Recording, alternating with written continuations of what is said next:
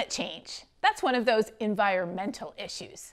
It's fine for people who eat granola for breakfast and wear Birkenstocks year-round, but it's just not something that someone like me would care about, right? One of the greatest challenges that we face is the fact that climate change has been labeled as an environmental issue. And when we say the word environmental, people have this immediate mental image of someone who hugs trees, scolds others for not recycling, and always votes green, if they vote at all. The reality, though, is that climate change is a human issue. And last I checked, most of us are human. It's also an economic issue, a humanitarian issue, an issue of national security, and the management of our natural resources. And yes, of course it's an environmental issue too, because it affects our environment. But what is our environment? It's our home, planet Earth, the only home we have. The other summer, I was speaking at a science festival in Norway, where I had the honor of watching Stephen Hawking give one of his final talks. As you may know, he was outspoken about the dangers that climate change poses to human civilization as we know it. But in speaking of those dangers, he said something that shocked me profoundly. To escape from climate change, he said, we may have to terraform Mars. What? I thought, as I nearly leaped out of my chair. There's no way.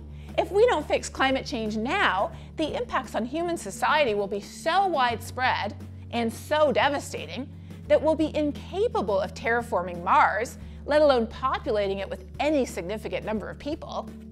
So the next day, when I was waiting backstage before my own talk, I found myself in the company of Lord Martin Rees, who is the Royal Astronomer of England.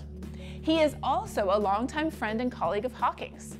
So I took the opportunity to ask him, do you agree with what Hawking said?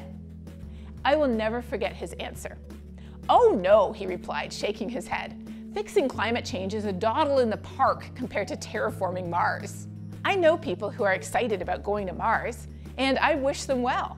But space exploration will not solve the problem of climate change. That's because the planet that we already have is our perfect home. We don't often think about the fact that every resource we have and use comes from the Earth.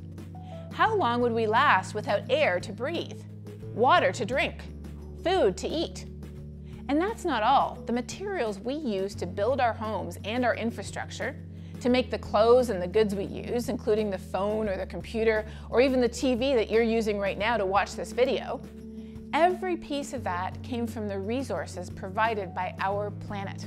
That's why, to care about a changing climate, we don't have to be someone who considers themselves an environmentalist, although it certainly helps. We just have to be a human who wants this planet, the only one we currently have and are likely to have for a very long time, to continue to be a safe home for us all. And it isn't about moving climate change up our priority lists, as if it's currently at number 21 and we need to move it up to 8 or maybe even 3. No, I don't think climate change needs to be on our priority list at all.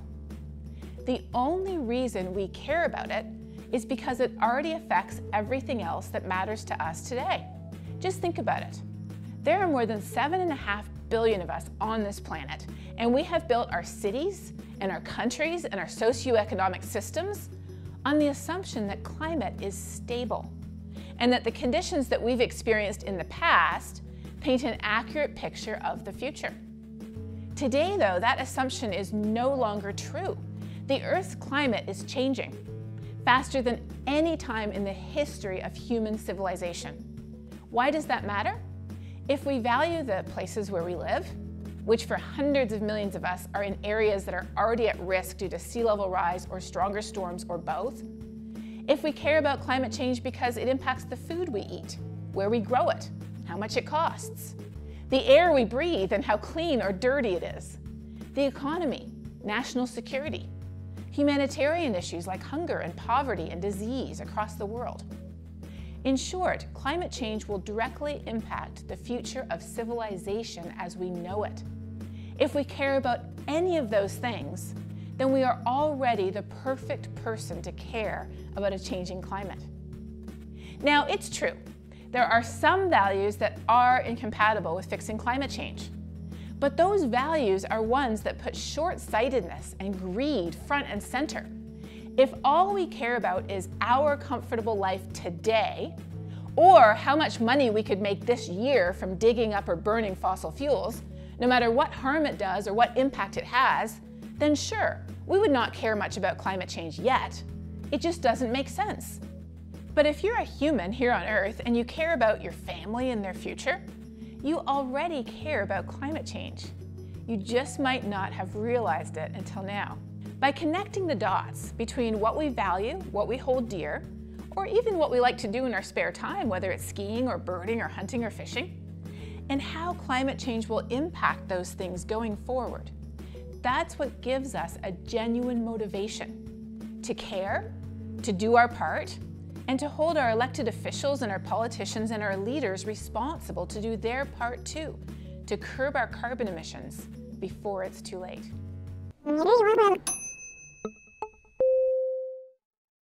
Thanks for watching Global Weirding. This episode was brought to you in part by Citizens Climate Lobby.